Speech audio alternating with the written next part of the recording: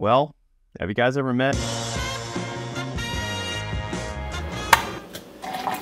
Ooh, that's a hot mug, guy.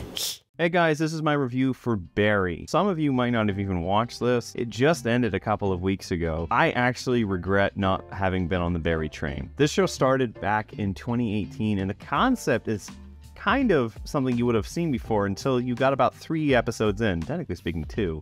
The show revolves around Barry, a former Marine who is now a contract killer who kind of really doesn't know his place in life. He does these jobs because Fuchs, his friend and contractor, has this kind of connection with him, but he doesn't know what to do himself, and then he accidentally comes across an acting studio while hunting down a target. There he meets Sally, a woman who he believes he has interest with, but she has definitely far more interest in herself, as well as Gene Cousineau, played amazingly by Henry Winkler.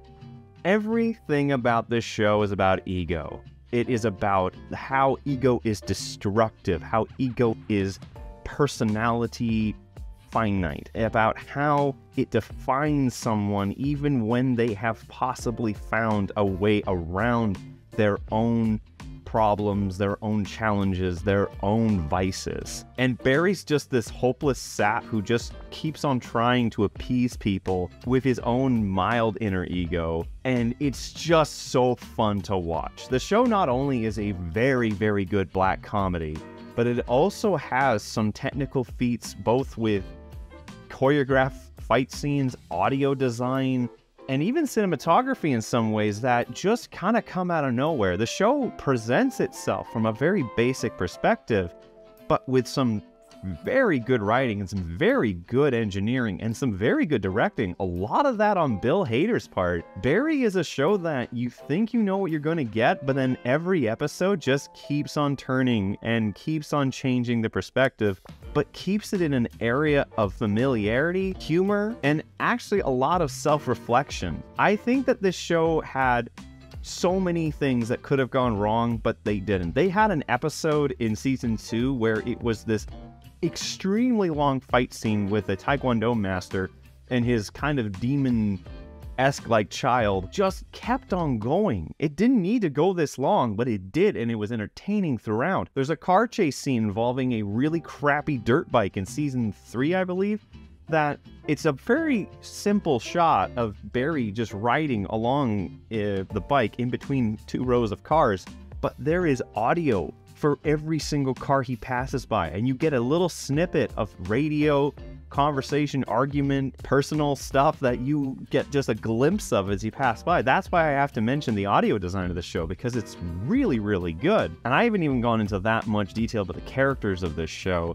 Everything about this show screams Hollywood parody, about from the egos of actors to the personalities or the false personalities that they try to put on in terms of trying to have a character. There's an episode where Barry talks about his first kill, but he doesn't exactly tell it the way that it should be, but now everyone's jealous that he has personal trauma, so they have to try and come up with their own. Like, one of them talks about having felt this trauma while in the womb. It's such a good slant at actors and Hollywood people and wannabe actors. Having met a couple of people like this, I felt like it was even more tongue-in-cheek for me, and especially for people in the film industry, because a lot of what happens in this is most likely reflections of how a lot of the actors in this show started out, including Bill Hader. And every time you think something's gonna go well, whether it's for Fuchs or you think it's for NoHo Hank, who, by the way, was originally only supposed to be in the first episode, but they liked him so much that they kept him all the way through the show. You think that Gene Cousineau is gonna probably make something better for himself. Sally, I don't know, I feel like Sally is kind of the Skylar of this show, a little bit more for her own kind of character growth, a little bit less hated, but she definitely has this reliance on wanting people to approve of her. She doesn't care about the connection, or the emotional connection, or the relationship ideal that she has with Barry.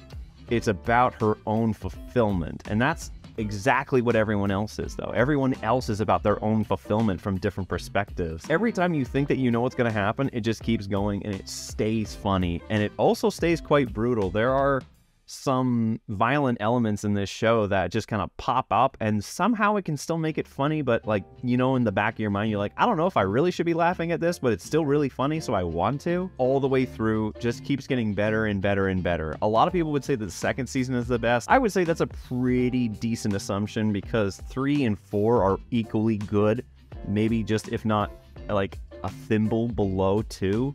But the whole way through, I pounded through this show up until the last 5 episodes, then watched them as they aired. And I really regret having not watched this show. I got 3 episodes in back when it started, and I just kind of fell off of it. If you haven't seen Barry, I very much recommend it. It is a great black comedy. It is a great, funny character building show.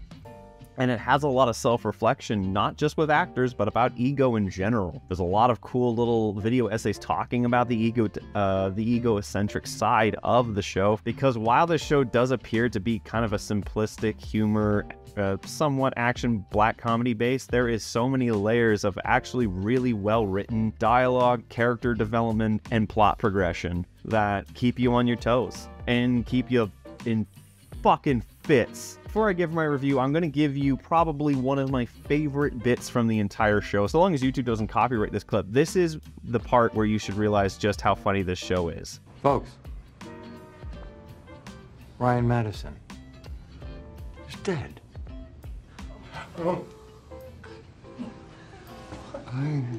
So, in the end, what is my rating for Barry? I'm going to be honest, I really, really like it. I don't know if I would rewatch it because I just blasted through. Maybe I'll watch it again, but it's very easy to consume. Each episode's only 30 minutes long. So in the end, I'm going to give Barry a 6 out of 7. This was a really, really good series. That's the entirety. That's from season 1, episode 1, all the way to the finale of season 4. So definitely check it out. You can probably watch it in a day or 2, and you'll really, really enjoy it. Anyways, guys, that's all from me. Sorry for taking so long to make a video. I know it's been a while, but there's been a lot of work. There's been a lot of stuff going on. I am going to try my best to slam through a bunch of movies in the next few days.